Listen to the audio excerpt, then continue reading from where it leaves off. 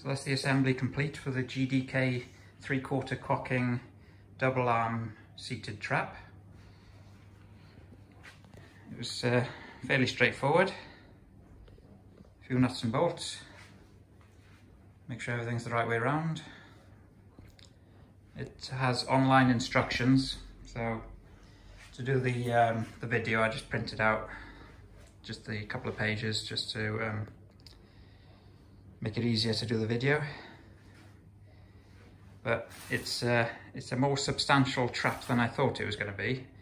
It's quite big and solid, so it might be a trailer job for me, or take a couple of parts off it to put it in the car. It's definitely a bit bigger than I expected it to be after using the old Bowman Junior trap. So I can fire, you're supposed to be able to fire any type of clay, and you can fire 2 clays off each arm as well as adjust the angle. So you just loosen a couple of the bolts here on the pivoting arm, so you can turn it, twist it on its side for rabbit traps, or shoot them up in the air like a rising teal. Whatever you want to do with it really, but that's it put together. I'm yet to try it out. Quite easy to put together. I've tightened these up. It says in the instruction manual to put the first bolt back about 1 inch. I've tightened it up a little bit more since, and especially with the second arm, I've tightened that one up a little bit more than the lower arm for some reason, because the spring was a little bit too slack.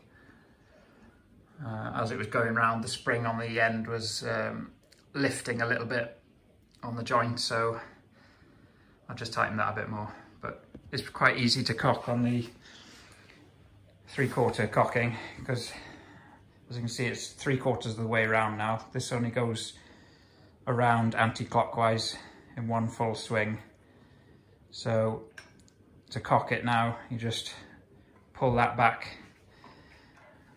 It locks behind the trigger. When you fire it, then it ends up back in this position then. So on the full cocking version, I expect you'd have to pull the arm all the way around. So this makes quite light work of it. It was worth paying a little bit extra, I think, so that if someone's on it and they haven't got very strong arms, it just makes it easier and a bit more enjoyable for everyone then. And there wasn't a huge difference in price between the single arm and the double arm, so I think it's worth paying about £60 extra to get the extra arm, and then you could even fire 4 clays at the same time if you want. It wasn't pictured with these tubes, but they are a safety feature just as a guidance to keep out of the danger area with the arms swinging round. People don't always have those on, but that's what's recommended, I suppose, nowadays.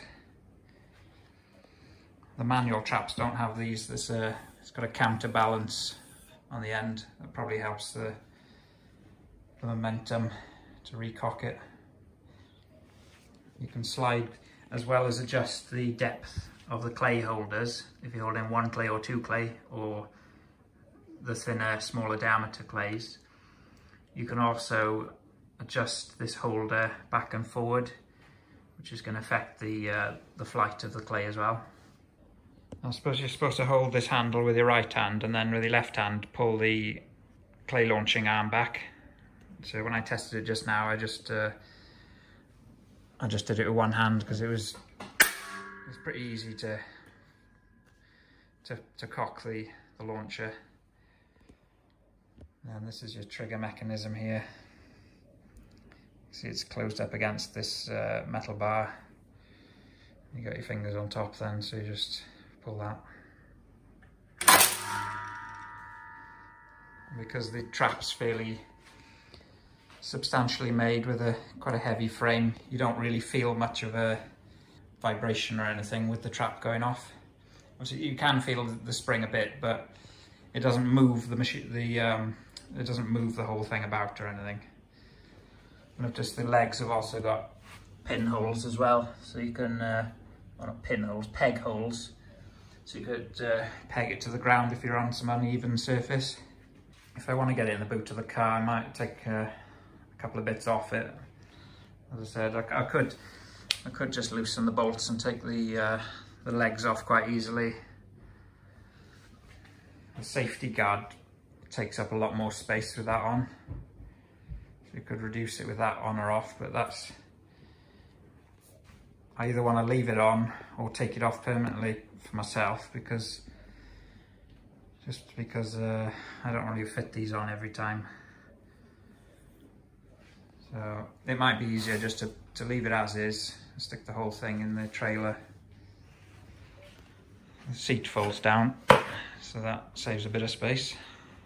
And there's a bit of a overhang on the back. It's probably just to counterbalance the weight on the front, because it's quite front heavy. Not that it doesn't want to tip itself forward or anything, but it's also got a bolt hole in the back of it, so I suppose you could tie a weight on there or something if you were leaning downhill or something. I don't know why you'd want to really, but it looks good and I'm looking forward to trying it out. Thanks for watching.